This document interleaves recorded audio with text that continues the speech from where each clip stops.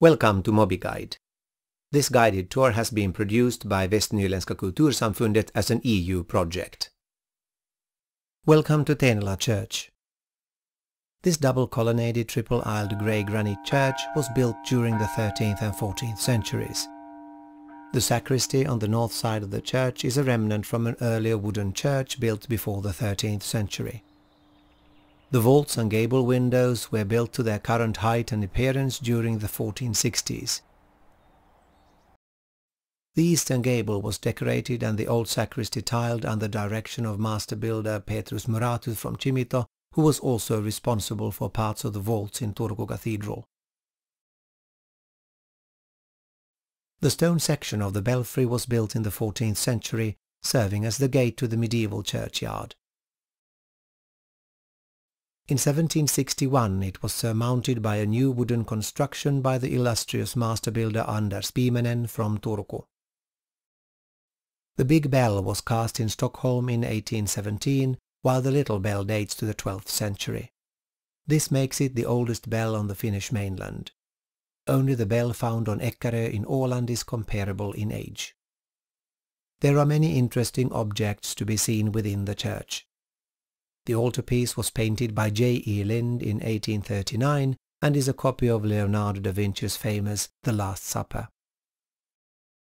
The former altarpiece, purchased in 1698 with the same motif, was destroyed by a dog locked in the church in 1825. The silver-gilt wooden crucifix on the altar was made 1460–80, possibly the work of Bernt Notke, who also made St. George and the Dragon in Stockholm Cathedral. The relief of the crowning of Virgin Mary is from the same period, but by an unknown artist. It is believed to show Mary's parents, Joachim and Anne. The 14th century triumphal crucifix stood many a year in the stairway to the gallery, but is now hanging again in its proper place. The paintings on the cross probably originally showed symbols of the evangelists, but were replaced with new images in the 17th century. The carving of St. Olaf indicates that this Norwegian saint may well be the patron saint of the church. Although it is damaged, the remaining features talk volumes about the great artistic merit of the carver. The pulpit is one of the most precious artifacts from the 17th century and was possibly executed by Master Magnus or idol sculptor Måns Larsson. It was painted around 1675, perhaps by the same artist who was responsible for painting the pillars. The pulpit itself was bestowed to the church in 1655 by Anna Hansdotter van Sanden. The pulpit canopy is surmounted by a pelican with chicks. In earlier times it was generally believed that the pelican fed their young with their own blood, as Jesus gave his blood for us all. The pulpit itself is richly decorated with Baroque carvings.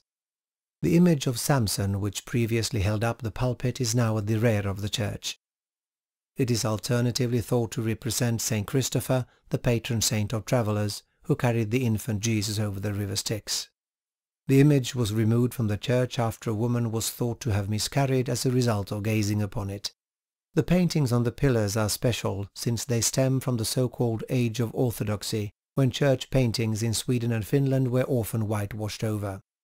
Executed in 1675, the paintings include images of the evangelists, the Annunciation and the Passion of Christ. The stained glass windows too are worth special notice. Alongside similar works in the church at Puoju, they are among the very few preserved examples of Finnish glass painting from the 16th and 17th centuries. They show the crests of the Boye, Fleming, Horn and Stålarm families, among others.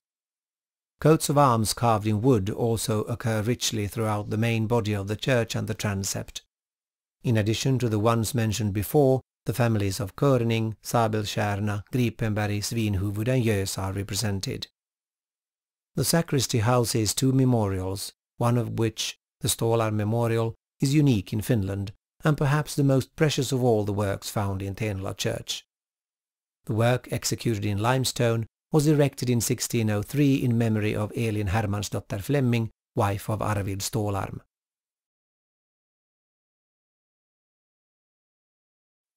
The 1780s pews are also unique, particularly the term pews between the pulpit and the altar. These are so designed that members of the congregation may sit facing the altar during services and then turn towards the pulpit when the priest goes aloft to give his sermon. The only other similar pews are to be found in Sauvo Church. Following a thorough 2-year restoration, the church was reconsecrated in 1986.